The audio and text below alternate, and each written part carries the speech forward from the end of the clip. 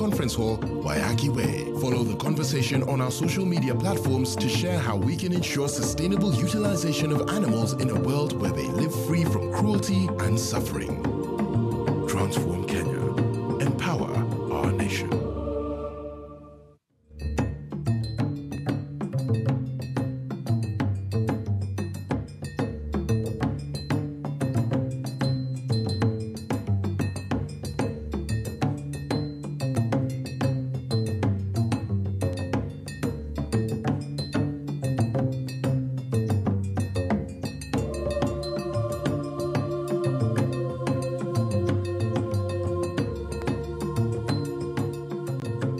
Well, ladies and gentlemen, welcome back to the second part of Transform Kenya. And if you're joining us from home, we are coming to you live from the Desmond Tutu Conference Hall here in Westlands, Nairobi. And tonight, our focus is on animal welfare and protection in Kenya.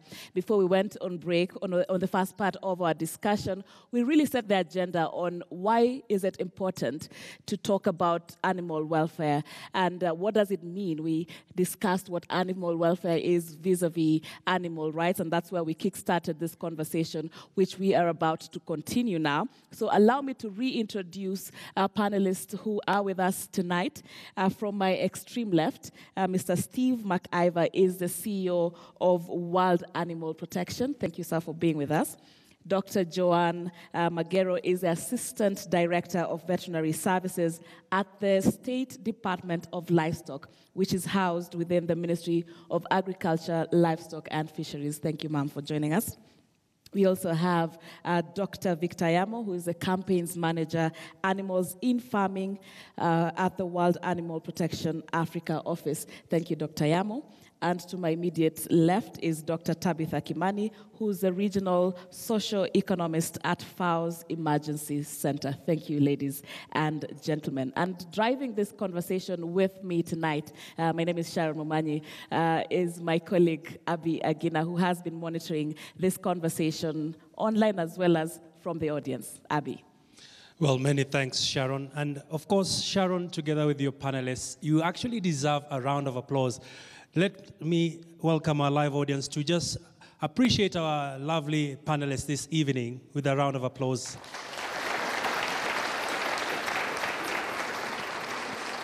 Sharon, I can tell you for a fact that it's not just about the panelists. We'll be taking questions from the live audience as well as from our viewers who are streaming using various social media platforms. We'll also be taking some questions on social media. But Sharon, to open up the floor to just get some comments as well, we shall be inviting Dr. James Kithaka, who is with us this evening, just to talk to us about what he makes of this very important discussion on animal welfare. And thereafter, we'll be taking a few questions where we'll be requesting you to quickly introduce yourself and shoot your question direct to a particular panelist. Dr. Githaka.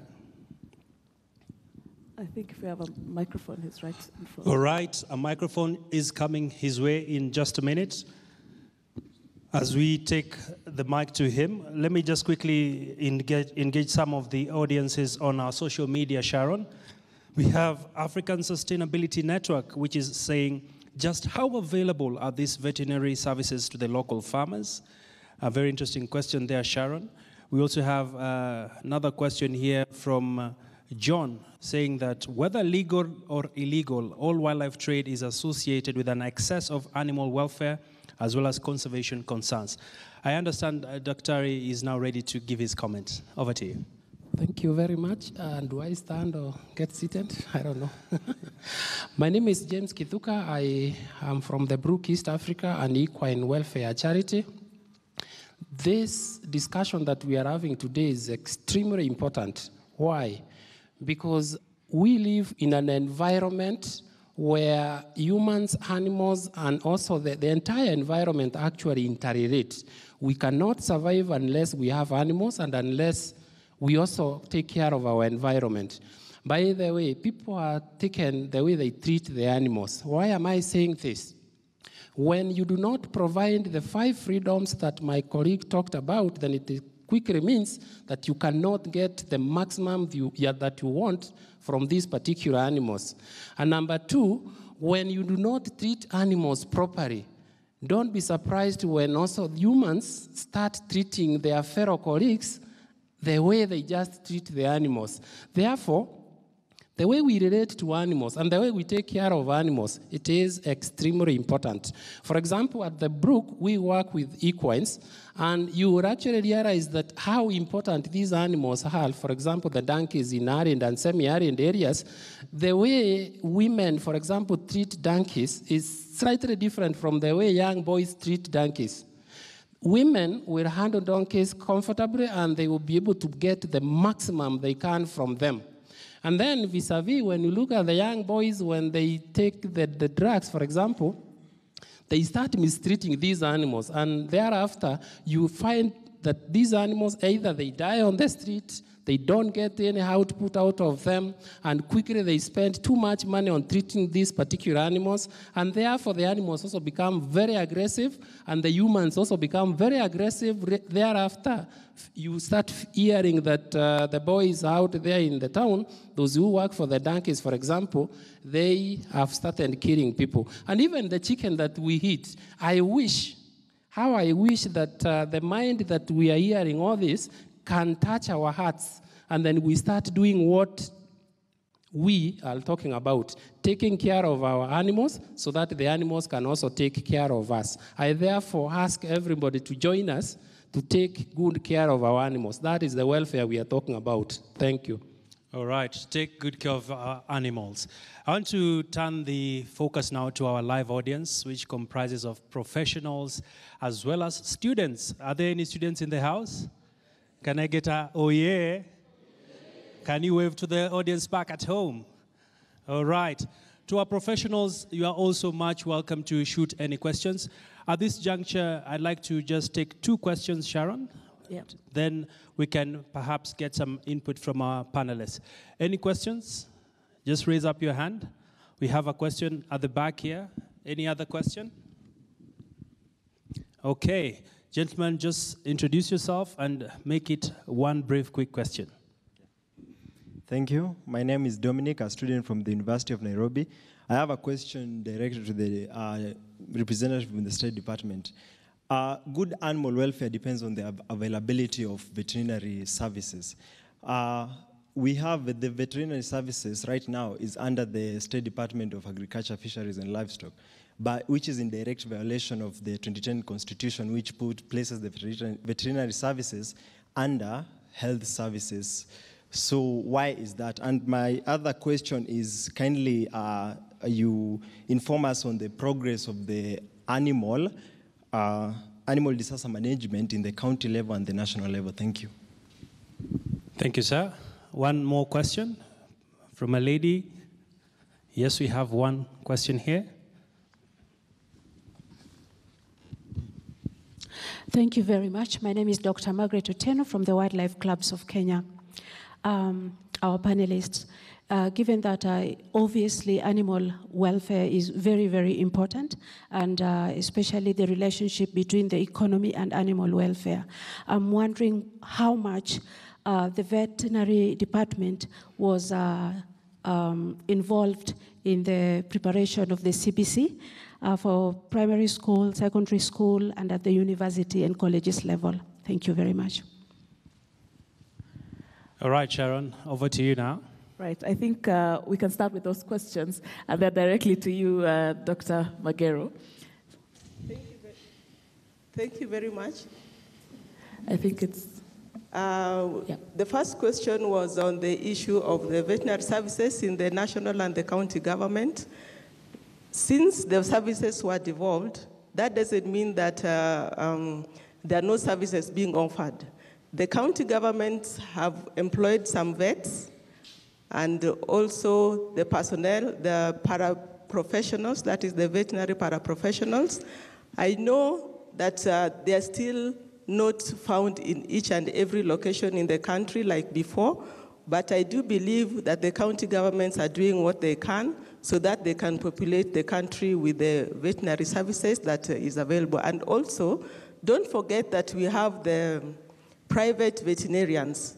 Now, there are various private veterinary clinics around the country, and those are also offering veterinary services to the population and to the farmers.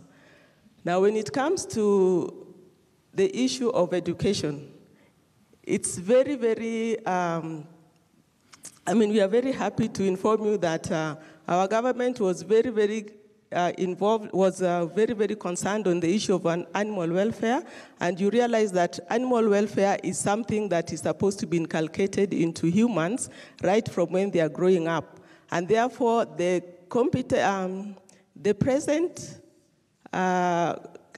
school curriculum that we have, the new one, which is the competency-based curriculum, has actually infused the issues of animal welfare into that curriculum. And therefore, in our new curriculum, we'll be educating the children right from primary up to, right now we still have it up to the upper primary, and we'll still move up to the secondary level. Now, when it comes to the universities, through the regulation of the Kenya Veterinary Board, their curriculum has included the issues of animal welfare in the curriculum of the universities, and also the middle-level colleges that are training the veterinary paraprofessionals and the veterinarians. You realize that in this country, we only have two universities that are training veterinarians. It's really a very difficult course also just to start, or rather to put in a college. So those two colleges, that is the University of Nairobi and Egerton University, that are training veterinarians, have animal welfare component in their curriculum. Now, the middle-level colleges, that the animal health colleges, the colleges that are training animal health and production, in that curriculum, they also include animal welfare, and they are all being regulated by the Kenya Veterinary Board. So we do believe that in the near future, most of our young people will have the concepts of animal welfare inculcated into them, and therefore our animals will be well taken care of when it comes to welfare. Right.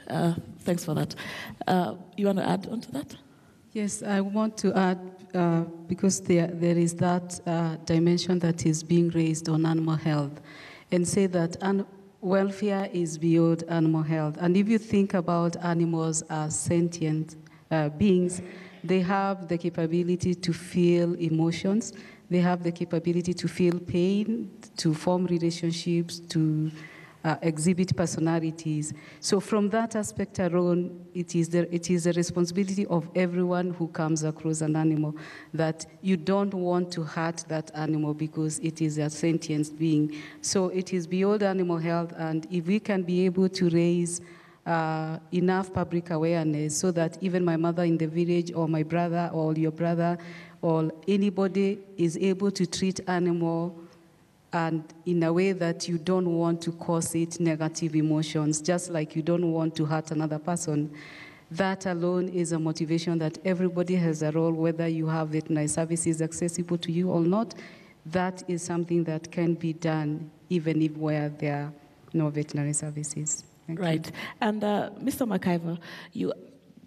Okay. I think I just want to pick on something that Dominic said, and I think it's important that we as Kenyans then make some hard decisions, especially now that there's talk around reviewing our constitution. I think what Dominic is raising is pertinent because the way the constitution is structured, veterinary services seems to be in two spaces, and that is giving us a challenge. If you look at the responsibilities of the counties, the first part of it talks about counties are responsible for disease control, which is veterinary services. But if you look at the second bulletin or the third bulletin, it talks about county health services, including veterinary services, excluding regulation. So there's confusion whether at the county level, whether veterinary services should actually be under Ministry of Agriculture, Livestock and Fisheries, or should be under county health services, which is Ministry of Health. And I think recent proposals were when Kenya Veterinary Board and Veterinary Association made presentations to the BBI team that is looking at the revising the constitution, was that we need to create an animal health commission that then handles both veterinary services and medical services. As an independent as together. Because I think part of where we are going wrong as a country is that we have placed veterinary services outside there and we are concentrating on treatment. But if you look at where we are talking about county health services, part of it is primary health care. And primary health care is about how you manage your food systems, how you manage what ends up on your plate. And so we are looking at preventive medicine instead of, we are looking at curative medicine in this country instead of preventive medicine. And I think it's something that, where Dominic is right, we need to quickly resolve and determine where we are going to put veterinary services. Is it part of agriculture and livestock, or is it part of health services? And then address the issues around that. I think part of the challenge why we are not having And is that an ongoing conversation? It's an ongoing conversation, but I think this conversation needs to go to the county level, where you and I sit, because I think part of the failure is we are not holding our county responsible. So while they're willing to put money in infrastructure or something else, they're not readily putting money into veterinary services that is critical to ensure that we have good welfare that leads to better food or better nutrition for the human population, which is something around the Big Four agenda. If you look at the Big Four agenda, you're talking about healthy populations as part of what you're looking at. But how will you have healthy population if 45 to 55% of the food comes from animal populations that are not being looked at and regulated? And I think that is something that we need to address as a country. I think that answers your question. And, okay. Maybe just to add on to that, sorry, I forgot that part of the question. You realize that about 70 to 80% of microorganisms are actually shared between animals and humans. And because humans interact very closely with the animals, that the diseases are passed across between animals and humans. And so this particular group of diseases that we call zoonotic diseases are very, very key when it comes to the health of the humans, and also vice versa. And because of that, we have a concept on One Health. And with the One Health concept, the Directorate of Veterinary Services and the Ministry of Health work very closely together to tackle such kind of diseases. And those committees are up to the county level. And that's why the veterinary services are both in health and in agriculture. Right. Mr. McIver, your organization is involved in the advocacy of the protection of animals on a global scale. From where you sit, what does the global animal welfare landscape look like into the next decade? Yes, thank you. Well, I have the privilege of traveling, around the world and seeing the situation firsthand, observing the conditions for animals, the treatment of animals. And I have to tell you, that picture is a grim picture. Often we think that there are many parts of the world where animal welfare is high on the agenda, and that may be true, but nevertheless, animals in so many cases are treated as little more than commodities. And they are really neglected, they're not thought about when it comes to the protection of their habitats, for instance. So I'll give a couple of examples. I was in China 2 weeks ago, and I was fortunate enough to go out to a nature reserve on the edge of Beijing. And in that nature reserve, there were a series of gravestones. They stretched out in front of me. And as I walked along those gravestones and looked at the names on them, they were actually the species of animals that have been lost to the world. And I can tell you that even in the time that we watch and engage with this program, we will have lost at least another half dozen species from our planet. So if we value animals, we're not doing a good job at protecting them and protecting the diversity of them. But what happens to some of those animals? It's not just their extinction, but very often they're taken from wild places. They're taken out of places like the Amazon, where we're seeing an incredible rate of destruction through the deliberate burning of those forests to create land to either rear cattle or to produce grain, cereal crops that are not being fed to you or to me. They're being shipped around the world and fed to animals in industrial farms. So people are not benefiting locally, and animals are certainly not benefiting. Our planet is not benefiting. And as a result of that, we are losing species of animals. But in many cases, not only are those animals being lost, but many of them are being taken from the wild. As the forest is burnt back, animals such as sloths, for instance, are taken out of the wild and then used in the entertainment business. So many of us and people, watching this program will celebrate wildlife. This is a country in Kenya that is fortunate to be home to so many wonderful animals. But what we don't understand is that many of these animals are taken and put into enclosed conditions. They're put on concrete, they're put in cages. In the case of elephants, young elephants are broken through a process called the crush, where they're unable to eat or drink and they're kept on their feet and beaten in order to allow people as tourists to ride on the backs of those magnificent animals. That's what we're doing to our wildlife. We're losing those species, we're failing to protect them, and then we're using them for entertainment.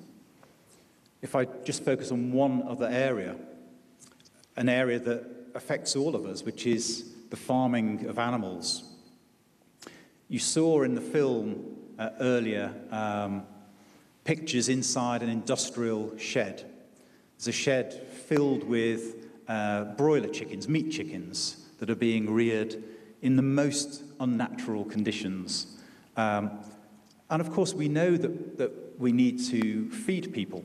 But the way that industrial farming has developed out of the United States into Europe and now into places like China and is of course coming into Africa, through South Africa and into Kenya, is unacceptable. We talked earlier, Victor, and everyone talked about the 5 freedoms. I can assure you I've been inside industrial pig farms and chicken farms where those animals have no freedoms. There is no ability to move freely around. There is no escape from suffering, leg deformities, wing breaks. There is no natural light. They have short, brutish lives to produce cheap food. And I think the challenge for Kenya, and I love the title of this series, Transform Kenya, I think the challenge for Kenya and the opportunity is that this country could take a different route. Instead of going down the same route and concrete and metal industrialization, it could choose to raise the standards for small holders to protect welfare, and it could avoid the worst excesses of industrial farming, and that's what I hope Kenya will do. Right. And maybe just to stay with you for very briefly, because it's very sad to hear that in the next decade, in your view, the picture looks grim. We have organizations such as yours engaged in creating awareness and talking about why it's important. We have anti-poaching agencies in our country, in many countries. So what is the gap? Why are we not getting better? Why is the welfare, why is the picture not getting better? Well, as people, ask someone a question. They'll give you the answer that they think you want to hear or which they think is right. They'll tell you, yeah, of course we love animals. Of course we wouldn't be cruel. But then they go and do exactly the opposite, often because they don't know it's cruel.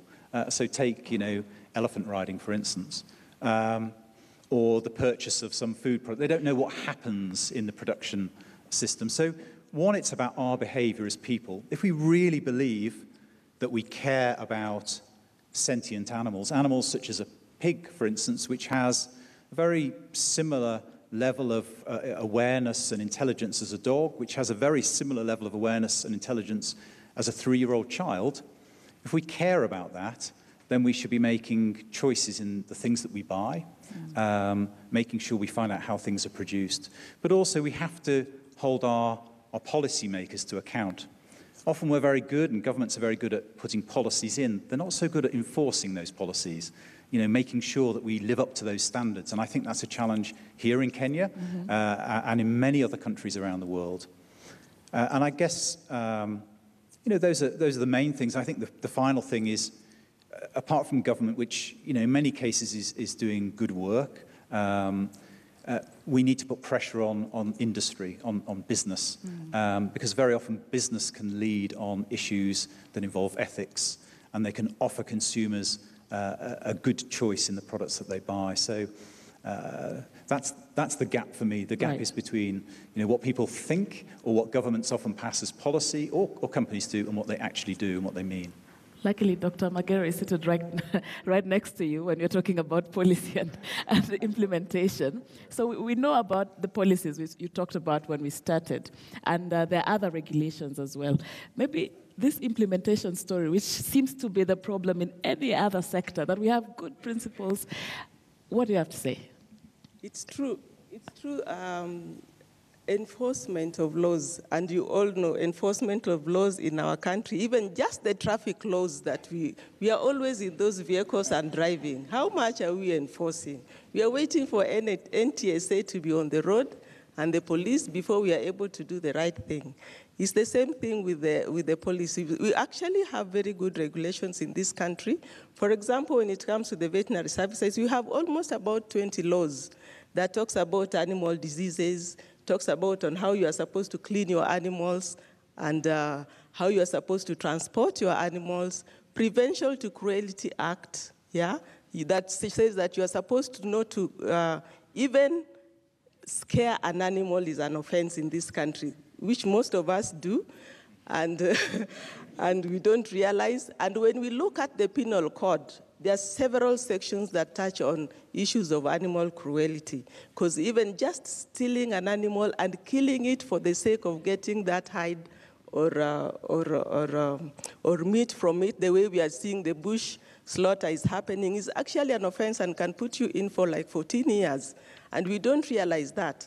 And even if you just infect an animal, through the penal code, you infect an animal with infectious disease, for example, knowingly, you can be put in for about 3 years. But the question is, how much do you as a person want to implement? Because when it comes to issues of animals, it's just like children. By the time the enforcer or the law enforcement person comes in, there's no evidence, isn't it? And that's why in CAP 360, that is the Prevention to Cruelty to Animals Act, gives all of us the mandate to report animal cruelty. Instead of waiting for Dr. Magero to come and take you to court, your neighbor should be able to be the watchman over you so that he can be able to take you to court. And that's why when it was being done in the 80s, unfortunately, the fines are still very low as to now, but it was very high then. In the 80s, the fines were like 3,000 shillings, and that was a lot of money. And the law says that if you report cruelty to animals, and that person is convicted to a certain fine, then the magistrate can give you up to half of the fine that is put into that, that is meted on that person. So that law was put to encourage people to report. But that shows that the government is so committed and wants you also to help us to enforce that law. Okay? So that is how it is. All right. You are the face of government here tonight, so all the policy questions we have are directed to you. And Dr. Kimani, let's talk about the nexus between the welfare and well-being of animals and the environment. How do these two come together? How are they connected? Thank you.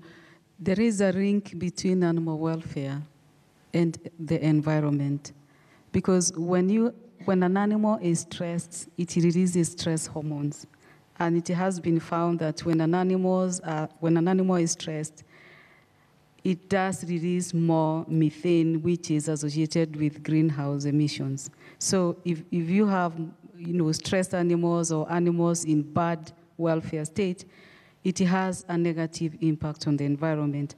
And the reverse is true. If you have healthy and happy animals, they emit less methane, so they pollute the environment less.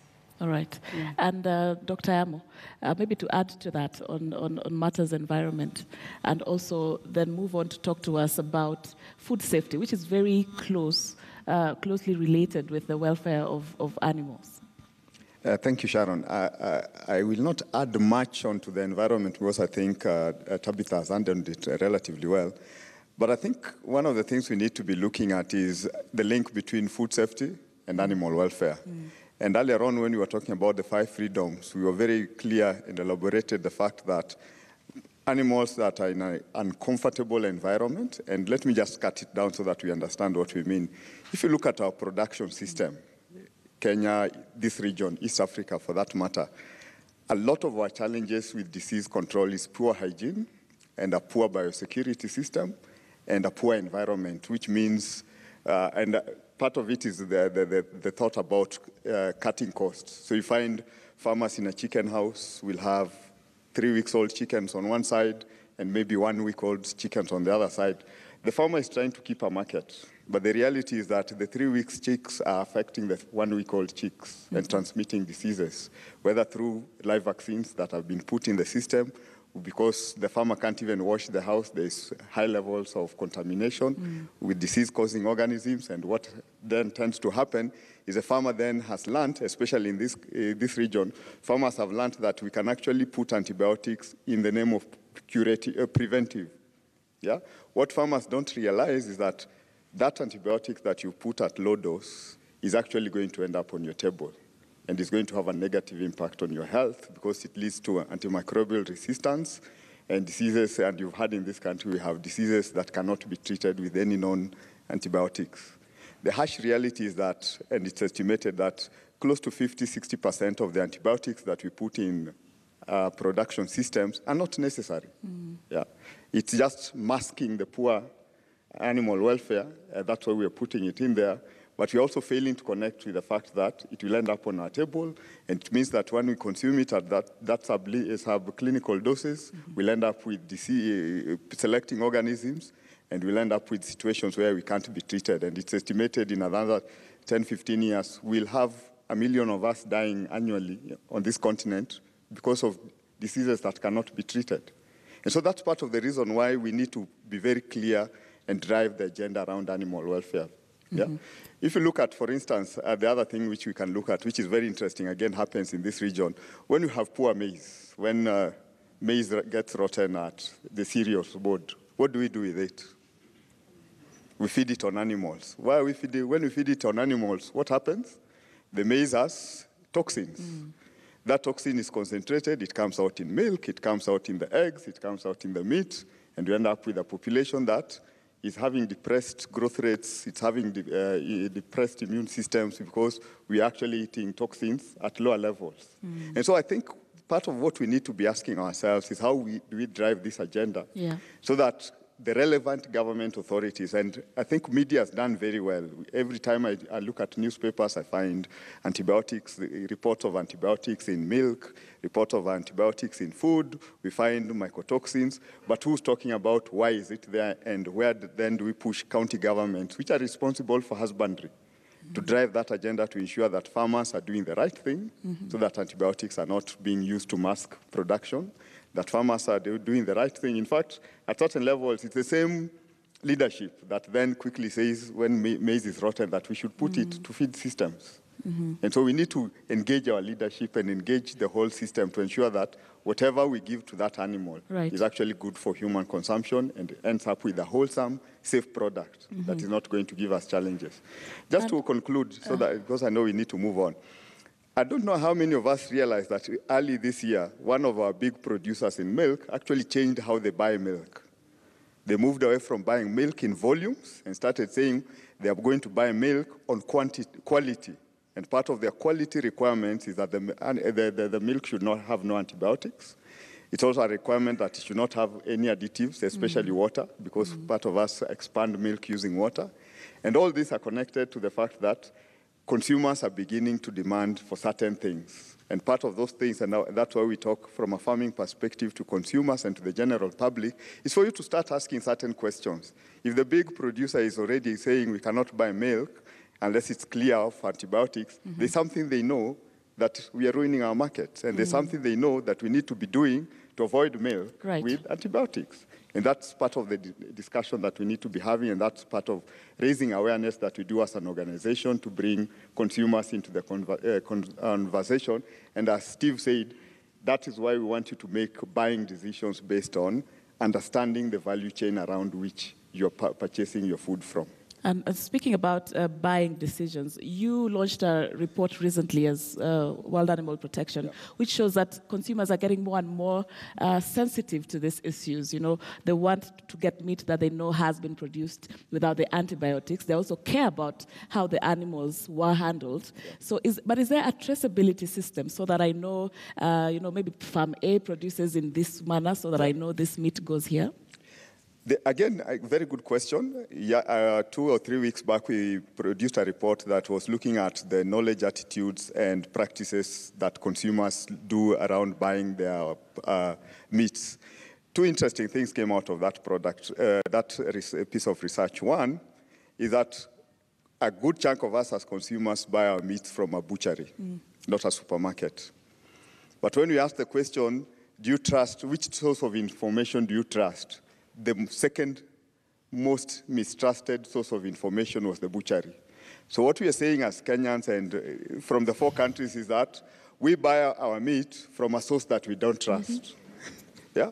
You can see the contradiction at that level, the irony at that level.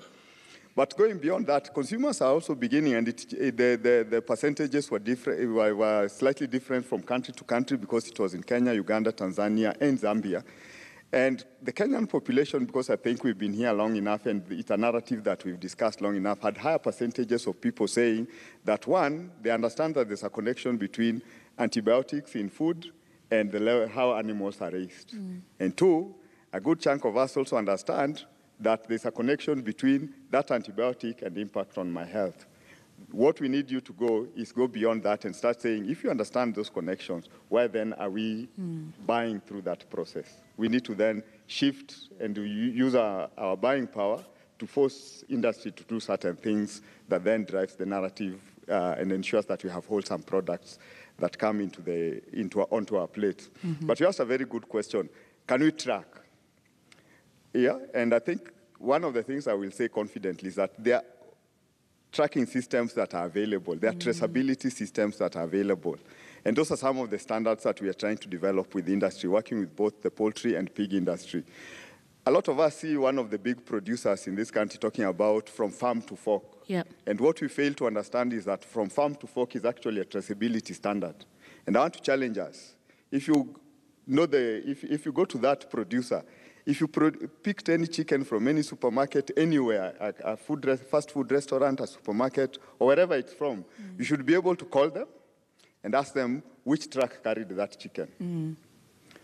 Which feed did it eat? This feed, was it made from a maize diet or was it made from an alternative diet?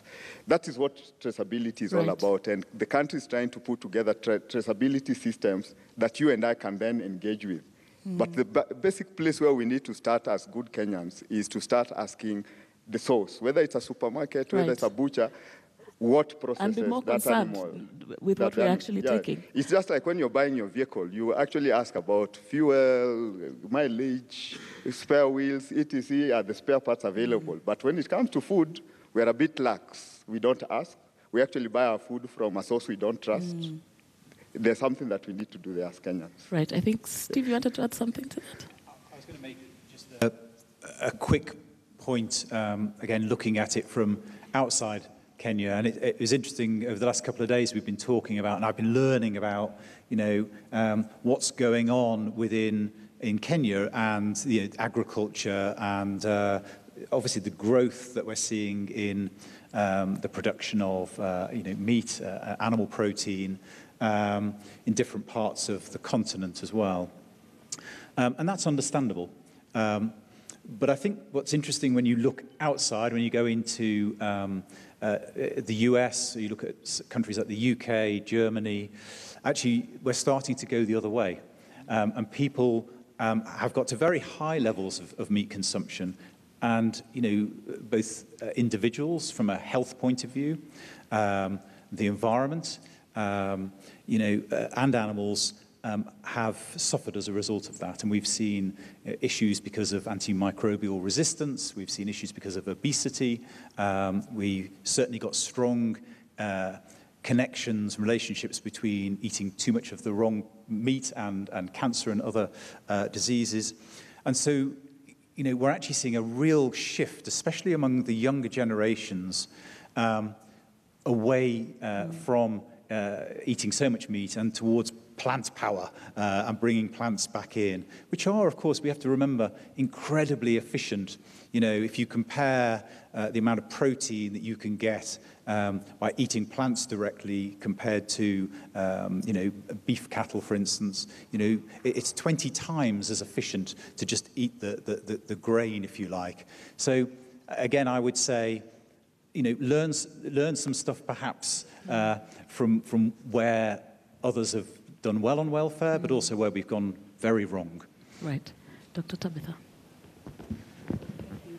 One thing that can improve the markets and traceability of food is labeling of food in the supermarkets or wherever it is.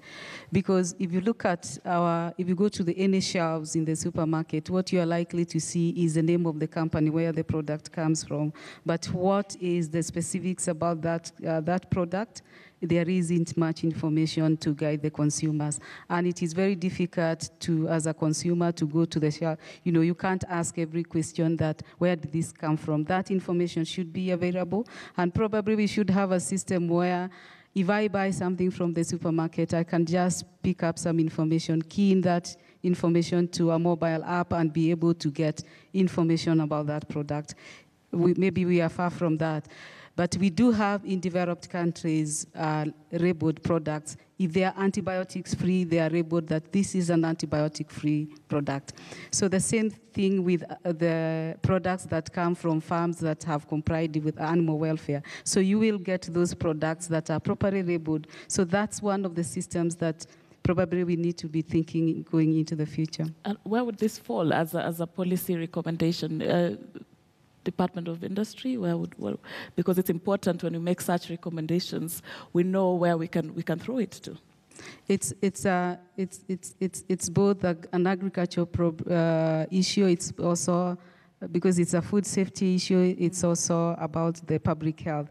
The Ministry of Health and the other stakeholders needs to specify that when you place something in the shelf, you need to give in A, B, C, D information about that product so that the consumer can make an informed decision when you're choosing between this product and the other product.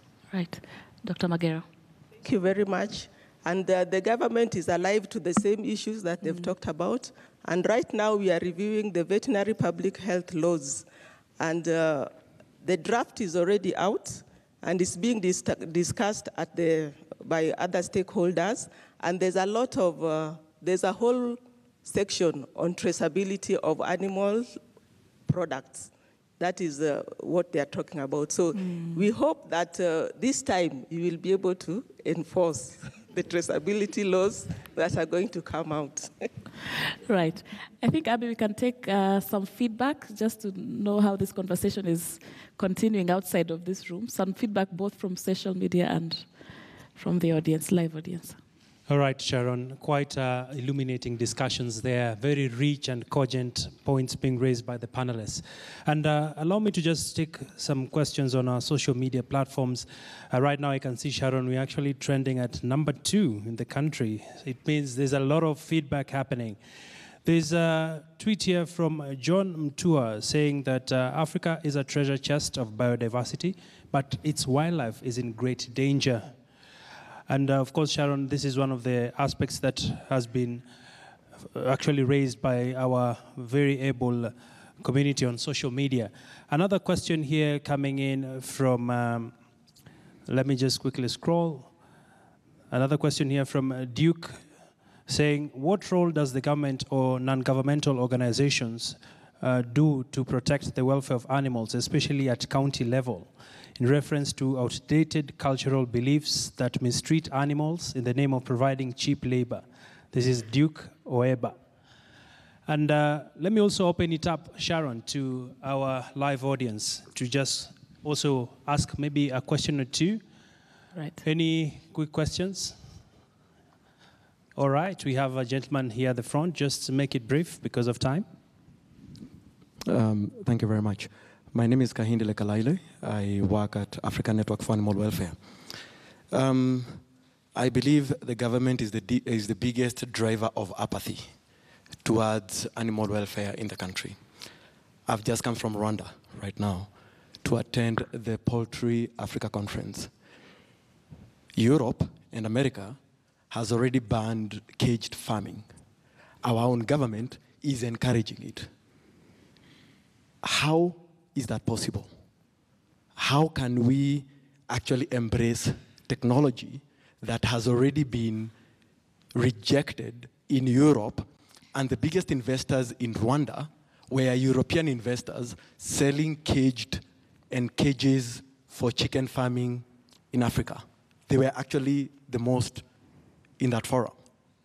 Number two, just to finish on this, a caged chicken grows in a 30 by 30 centimeter space.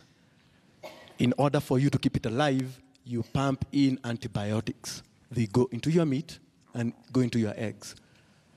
How can we as a government be encouraging our women in the name of poverty alleviation to adopt cages, our youth in the name of youth employment to adopt cages, instead of actually embracing technology that actually improves public health and addresses the consumer needs at the same time? Thank you.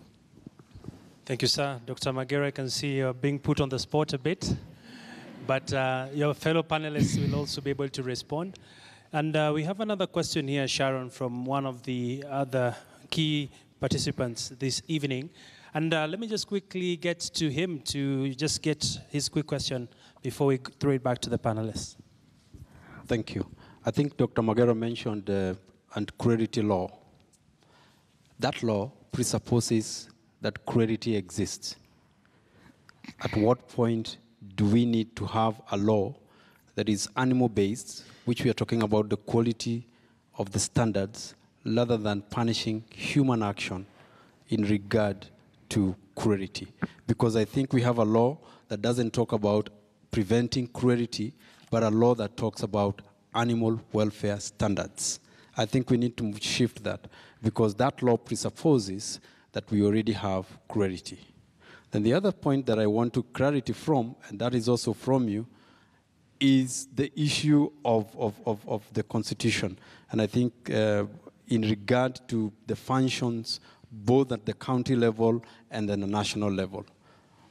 Once we say, I think in section Article 185, 186, 187, about the issues of the functions of each of the governments. And the functions of animal welfare control is with the county. But if you look at part 1 of that Schedule 4, part 22, it talks about animal protection. Now, the question is, do these functions fall under either of the governments, or is it a concurrent jurisdiction that we need to have a working between both governments? I think that's, if we get that right, then some of the problems that we're talking about is we are going to do, because if everybody has to do it, then nobody will do it, and we need to know where responsibility lies. All right, one last burning question. One last one. I think let's just take them because we're about to go on a break, and then when we come back, Fantastic. We'll be addressing them. Yeah. Fantastic. Yeah. So you just shoot your question, but it will be answered later on.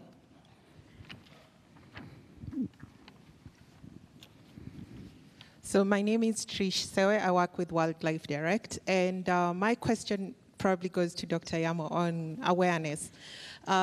We as an organization have realized that the country, we have people or citizens who are not empowered to act on issues that we see. So see something, do something. It's usually see something, say something. And you can look at the tweets right now. There's lots of photos of chicken being carried on motorbikes, on matatus. Our roads have cameras and the police are on the road. Have those kinds of cruelty we are witnessing every day been stopped? Do the police know that this is something they should do? Do we as Kenyans know that if I see something, who do I report it to? What level of awareness is going down to the local mwananchi? Because in here, we may be elite enough to know that I'm concerned about the antibiotic that's going into my meat. But the mama mboga and the people at the butchery level, and those of us who we send to buy our meat, maybe you've sent the house girl or somebody else, how do we ensure that these people are empowered enough so that we can all speak and it's not just a small group? That question deserves a clap.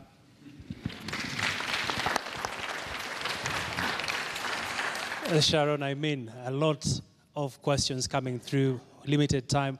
But Sharon, do we take one last one? Or I think there are hands behind there. We can take them. Okay. Let's take what is. Let me take this gentleman quickly.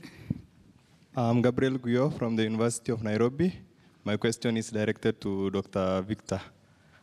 We've had several petitions online and we've signed them concerning, like, for instance, compelling the county government to vaccinate dogs against rabies rather than kill them. And the issue of the African parrot that is being poached. So far, where are we with the petition and what have we achieved? Very impressive questions. Sorry, that's directed to? Dr. Yamo. Okay. Okay. Last one, Sharon? Let's just take them. All right. Yeah. One last quick question here. Thank you very much. My name is Samuel Theuri. I work for the Brook East Africa, which is an equal welfare charity.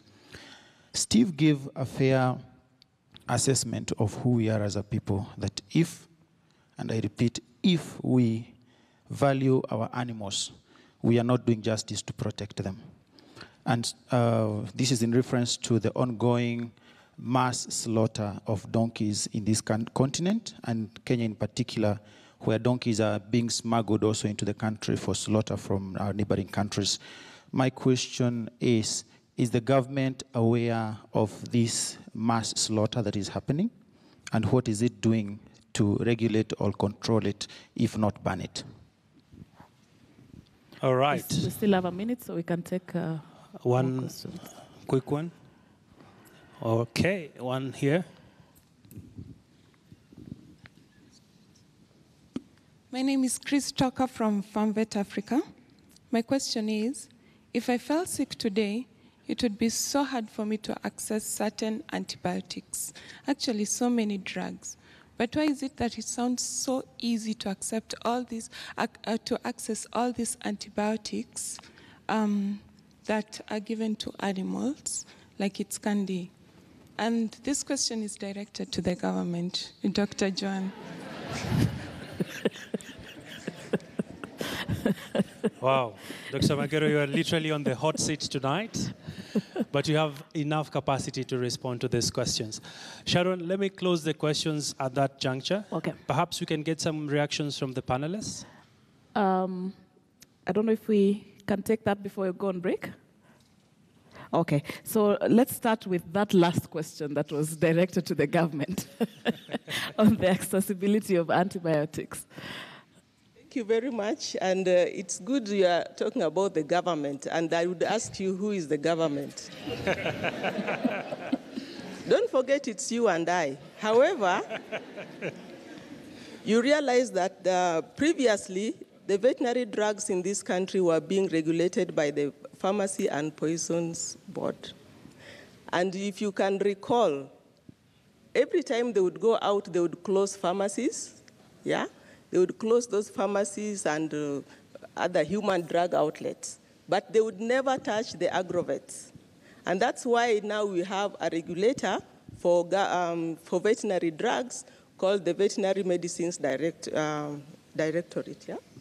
And we hope we hope, they are building capacity, and in future, it will be very difficult for you to get hold of a part 1 poison, that is the antibiotics and the drugs that are meant to be only used at prescription. So we hope that by the time all the capacity is done, all of you will be aware and you'll be your neighbor's keeper.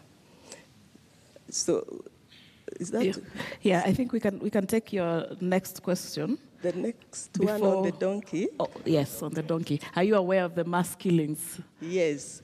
Now, you realize that the donkey issues have really been highlighted in this country, and as Kenya, we are really at a fix, especially when it is alleged that we import donkeys to slaughter. If you look at the dynamics of our animal movements within Eastern Africa, most of the borders of these countries are very porous. So you are not likely, in fact, even cattle. Most of the cattle that we eat, and sheep and goats, are from the neighboring countries, though they don't come in as imports. And that is because of the porous borders. You find that one family is in in two countries at the same time. So when this movement of the donkeys are coming in, we are not likely to know whether they are imported or not. However, since we started slaughtering, we started getting, licensing the donkey slaughterhouses. You recall that several times some of them have been closed down and they have not been operational due to one reason or another, and that shows that the government is very keen that the donkeys are slaughtered in a humane way. And I think that is okay. So that you are aware. And we'll come back. We want to take a short break now. Maybe we'll be noting the questions even during the break. And when we come back, we can address the other questions that were raised. But we want to take a short break now here on Transform Kenya. But don't go too far. This conversation continues shortly. As a platform for the voices of society, the Standard Group, in partnership with World Animal Protection, will host the Transform Kenya Forum to discuss and create awareness on the welfare and protection of animals in Kenya. Join our panel as they discuss animal welfare live from Desmond Tutu Conference Hall, Waiyaki Way. Follow the conversation on our social media platforms to share how we can ensure sustainable utilization of animals in a world where they live free from cruelty and suffering. Transform Kenya. Empower our nation.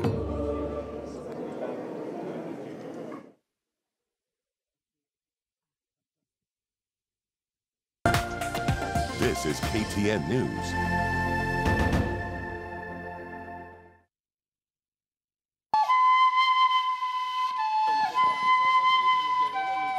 Abang ko tu bangsa barat nanjir je. Acivija. Ko tu je na beze ko jatile argane kaje abu banu si di akhir jini ko ite namba ka banu si defa. They are young and tired, forced to work for more than 16 hours a day.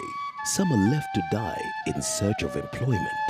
Wanagonjeka hapa ngine mtu asaidii na kufa. Children who are forced to sacrifice education for work. They're being mistreated, they've been paid very low wages. They find these young girls there, they sexually molest them. They are the invisible modern slaves of the society. People or governments just go to the market to buy poverty. KTN News investigative journalist Hussein Mohammed explores the world of child trafficking in today's slave trade. This is the price of child labor. This is servitude.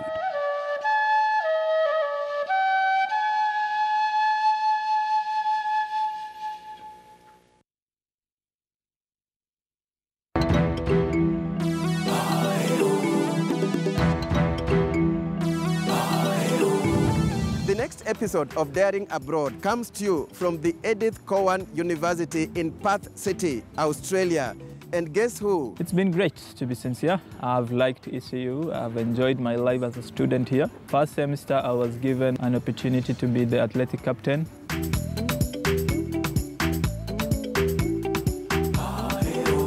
Alfred Koech, and this is a production of Chams Media Limited for both KTN News and KTN Home this Saturday at 9:45 p.m.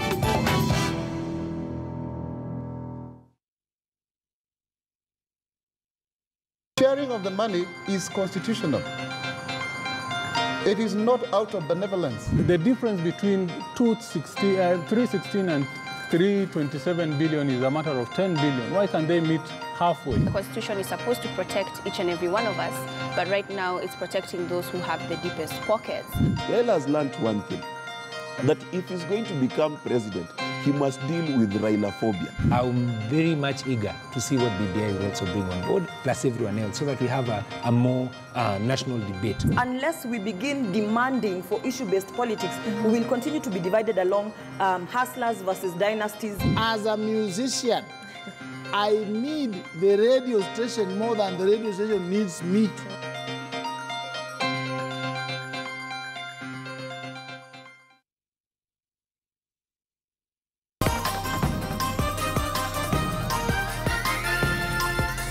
KTN Prime Highlights in association with KCB Elimisha.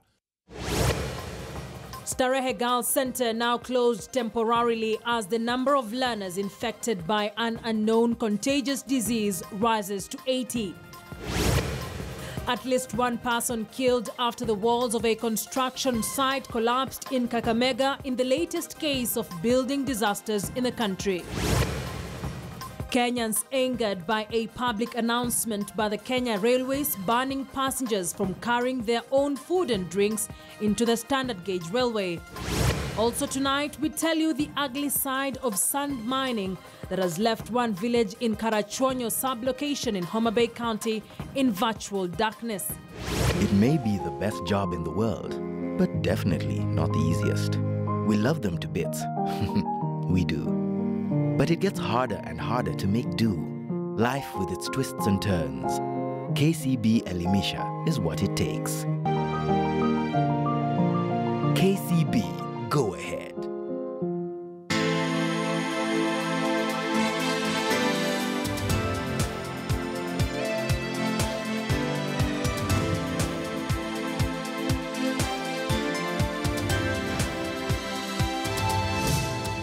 KTN News. Get the whole story. As a platform for the voices of society, the Standard Group, in partnership with World Animal Protection, will host the Transform Kenya Forum to discuss and create awareness on the welfare and protection of animals in Kenya. Join our panel as they discuss animal welfare live from Desmond Tutu Conference Hall, Waiyaki Way. Follow the conversation on our social media platforms to share how we can ensure sustainable utilization of animals in a world where they live free from cruelty and suffering. Transform Kenya. Empower our nation. And thank you so much for staying with Transform Kenya. We are coming to you live from the Desmond Tutu Conference Hall here in Westlands, Nairobi. And tonight, our focus is on animal protection and welfare here in Kenya. Now, before we went on break, we took some questions from our audience here in the hall. And there's that question about how easy it is to access antibiotics for animals and drugs in general. And Dr. Tabitha, this is also something that your organization is involved in. Yes. The agenda of antimicrobial resistance is something that has been raised to the highest level of the United Nations General Assembly. And so each of the countries is expected to develop their national action plan. I'm happy to report that Kenya launched their national action plan in 2017. We worked with them. And right now, we have been able to review legislations with the government so that we can be able to identify what are some of these loopholes that are causing the unlimited access of animal antibiotics by the public. And so in the next phase of our project, we will be assisting the government to update the legislation so that some of those gaps can be addressed, so that now the access to antibiotics can be ensured where it is required, but the misuse and overuse is addressed. So that is what we will be doing in the next maybe 1 year or so. Right. And Dr. Amo, there are two questions directed to you on the petitions that have been getting signed online. And then there's a question of awareness down to the Mwananchi level. How much are we doing? Okay, thank you for those questions. I'll start with the petition one. We, as an organization, have driven online petitions, and we must say we are very appreciative for those of you who've signed those petitions. The question was then, what has happened to them? I will start with the KFC one. 2 or 3 years back, we started a petition around getting KFC to do certain things around chicken welfare, to raise welfare of the chickens that you then end up consuming. We raised about 1.5 million signatures across the world. Early this year, or late last year, early this year, we submitted those signatures to the headquarters of KFC out in the US. And the net effect is we've seen certain movements around the KFC franchises. The most important one, or the one I would like to highlight, is the fact that the KFC franchises in Europe have now signed what we know is known as Better Chicken Commitment, which is essentially saying that they are going to look at the welfare of broiler chickens to ensure that the chickens have enough space, they are not raised in a situation that drives them to have poor welfare. I think that's a milestone, because based on that, then we're able to drive the process around some of our KFC. And part of what we'll be doing into next year is to ask the African KFCs to follow suit, which then caters and ensures that we have high welfare production systems, which can then bring a difference in the lives of the chickens that you and I then end up consuming. The second one was about the parrot one, which was done early this year. And it was actually geared towards ensuring that Turkish Airlines does not carry parrots from Africa, predominantly Congo, into Europe. And essentially what has happened is, even before the petition we finalized the period around which the petition was supposed to be signed, Turkish Airlines already called us to have a discussion around what needs to happen. And one of the things was immediately they put an embargo on carrying live parrots on their flights. So that's progress, but it's not where we want it to be. So we are still in engagement with Turkish Airlines to ensure that they will not be carrying any parrots out of Africa. And for those who are interested, you can actually go onto our website to find out more why ensuring that parrots are not traded or moved around is very important and critical for the African continent. The last one which I want to talk about was the one that he asked about dogs, signing petitions to ensure that dogs get free vaccination. That is still active. And the requirement of eliminating rabies from the globe by 2030 requires that we must vaccinate at least 70% of the dog populations against rabies. So part of what the organization has done with other partners is to ensure that we progressively do the vaccination. But the challenge we've realized is that a lot of us cannot afford the vaccine. So part of what we're asking is county governments to ensure that vaccination is available. And just to make you understand and to put it in a context, it is cheaper to vaccinate a dog. It will cost between roughly around 1,000 bob or slightly less. However, if somebody gets bitten by a rabid dog, to treat that person, if the clinical signs have not come into play, it will cost you need about 5 shots of anti-rabies medication. And those 5 shots will cost you anything between 6,000 to 15,000 shillings a shot. So it makes economic sense, if you're talking about economics of welfare, to then vaccinate the dog and ensure that the dog's fundamental requirements or needs are catered for, and ensure that then we manage the dog populations, which are the big 2 pillars around our dog work in Africa. Now, to go to the other question about awareness, it's good. I think the person who asked the question was spot on. Part of the challenge we are having is a level of awareness within the law enforcement. Policemen understand about overspeeding. They also understand relatively well about certain things around certain pieces of legislation. Animal welfare legislation is not well understood, and part of what we are doing under the Director of Veterinary Services on a group that brings together all animal welfare organizations known as AWAKE, Animal Welfare Action Kenya, is to then engage even police. And one of the things we've tried to do is to actually have a session with policemen while at Kiganjo to then highlight some of these pieces of legislation that they also need to enforce. Joanne actually elaborated and talked about the penal code to look at the Prevention of Cruelty to Animals Act that also caters for some of these things. So part of it is just then raising awareness amongst our law enforcement. As an organization, we've even had engagement with magistrates and judges to just then also remind them that there are also pieces of legislation that they need to be driving. But as Joan also said, part of raising awareness is what we're doing now. Part of raising awareness is also engaging the general public. Part of raising awareness is also having this live discussion, so for us to then be aware that certain things happen. It was very interesting to look at the audience when Magero talked about CAP 360 having a provision where if you report cruelty, then you can actually be paid part of the fines. In fact, that's the only piece of legislation that puts money back into your pocket for reporting an offense. So I think it's that process. The other bit of it is the fact that we have then engaged the education system. And as an organization, we were part of engaging KCDI, Kenya Curriculum Institute, to ensure that animal welfare was then driven from primary school into secondary school into the universities. We've worked with universities to develop a curriculum around animal welfare. So there's a lot of work going there just to try and raise the level of awareness around animal welfare. And part of it is then challenging you after a program like this, how then do you push that narrative? Is it going to end with you, or are you going to then inform your neighbor that certain things have been discussed that are of importance to us as a nation? Dr. Magero, there's a very important question. As he put it, that the government is the driver of apathy to animal welfare, particularly when it comes to caged farming. Your response to that? You realize that issues animal welfare worldwide is driven by the consumer. In this country, we have the caged birds, and especially for egg production, okay?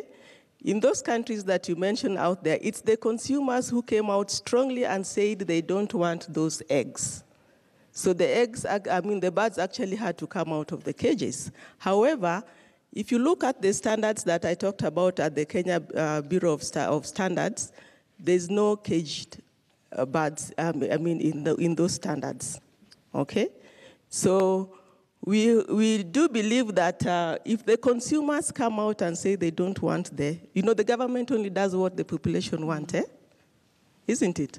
So if the consumers can come out strongly and petition the producers not to produce eggs in the caged birds, I'm sure the cages will go. Right. Do I answer the others? Right. I think because we actually have just 6 minutes to go. Steve, you want to add something to that? Just a quick point, because I obviously have lived in a country or part of the European Union, we still are at the moment in the UK part of the European Union, that's actually banned the barren battery cage.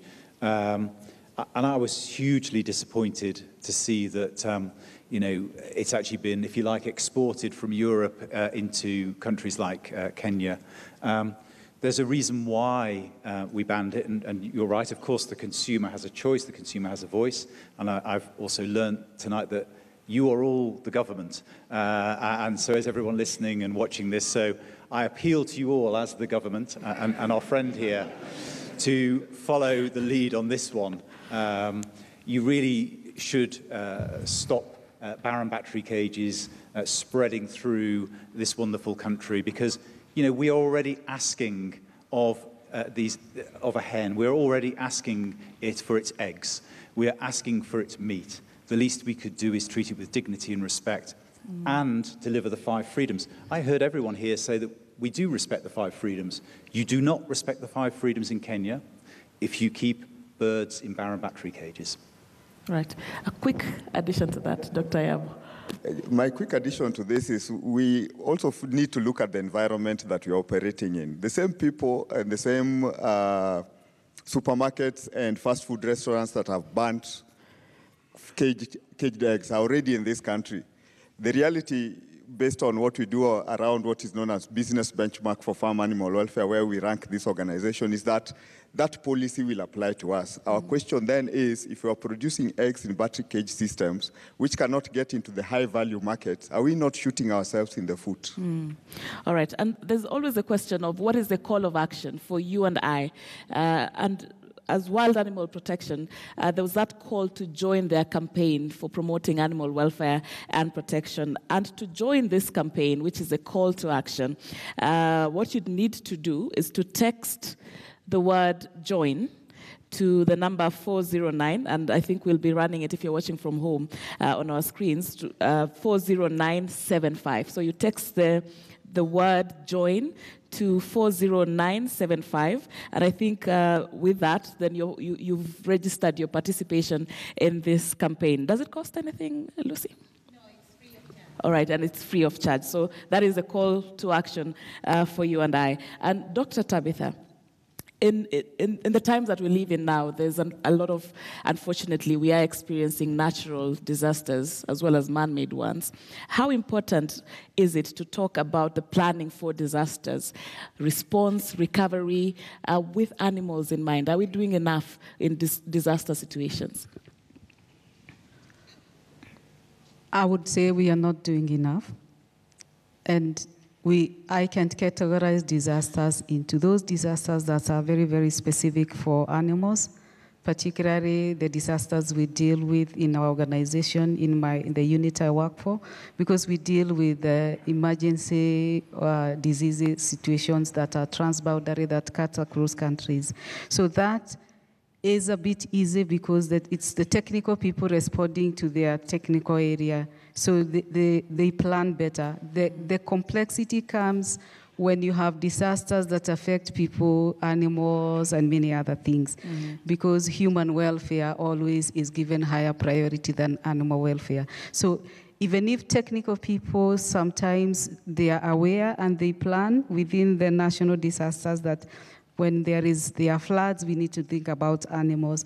When it comes to resource allocation, what we see is that sometimes when a disaster is evolving, like you have always seen about drought, it's only when people start dying and people start getting affected that you start seeing now resources being released to address that emergency. And it happens even when you are earthquakes. You have an earthquake somewhere else in the world. What will happen is that people will try to save people and try to evacuate people, try to treat people, but the animals will be forgotten. As much as the technical people will say you need to look at the animals, the resources will be allocated more to save human beings. So the technical people are aware, but then now we need to improve the awareness to those people who allocate resources so that they can allocate resources for both human beings and animals. Right. And because we only have less than 2 minutes to wrap this up, I will address, or rather, let's get the voice of government, as now we are calling it now. What are we carrying out of this conversation in terms of call to action for both the public development actors and policies? Very shortly. I'll ask you and Steve. Well, I'd ask the Kenyan people, please take care of your animals. Don't wait to be policed, because you realize that animal welfare is your welfare, and it's also the welfare of the environment. Animal welfare actually does a lot for your well-being, and therefore, please take care of your animals. Look for information from any government office. Those offices are your offices. And where you are not sure of what you are doing, all the offices are open. Right. Steve. I guess my quick response is, number one, celebrate. This is a wonderful country. You have a fantastic relationship to many of the animals that live here, and it's home to some of the most beautiful and diverse places and species. So I would really urge you to do all you can to protect what you have. They really are national treasures. And if you're not careful, you will find you lose them. You'll lose the wild species, and you will lose your farm animals into industrial farms. So that is what I would encourage you to do. Learn the lessons from what we got wrong in Europe and elsewhere, but also cherish that which you have, because it's precious. Thank you. Thank you very much. Abby, I don't know if you have one comment from social media that we can read. Perhaps not from social media, okay. Sharon, but just by a show of hands, I want to see how many people have been transformed tonight. How many of us will now report our neighbors, even if it's your relative, who is showing some cruelty to the animals, by a show of hands? Sharon. Fantastic. Transform Kenya. I guess then our job here tonight is done, and I believe there's a lot that's going on, even on social media. We can't continue with this conversation. Remember, the hashtag that we are using on social media is this alive? And hashtag also Transform Kenya SG. There's a lot that we still need to talk about. We don't have to end it in this particular forum, so let's continue having that and holding each other to account. So let me thank our panelists tonight. Thank you so much for your time, and I want us to give them a round of applause. We have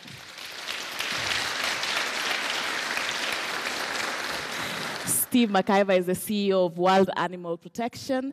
Dr. Joanne Magero is Assistant Director of Veterinary Services at the State Department of Livestock. That's at the Ministry of Agriculture, Livestock and Fisheries. Dr. Tabitha Kimani, on my immediate left, is Campaigns Manager, Animals in Farming. Is a Regional Socio-Economist at FAO's Emergency Center. And Dr. Victor Yamo is Campaigns Manager, Animals in Farming, World Animal Protection Africa. Thank you very much, our panelists, and thank you to our audience for being here tonight and for this very lovely conversation. That's where we wrap it up tonight. Thank you so much. My name is Sharon Momanyi and Abi Agina. We roll it out now from Desmond Tutu Conference Hall in Westlands. Have a good night. The conversation on our social media platforms to discuss and create awareness on animal welfare and sustainable utilization of animals in a world where they live free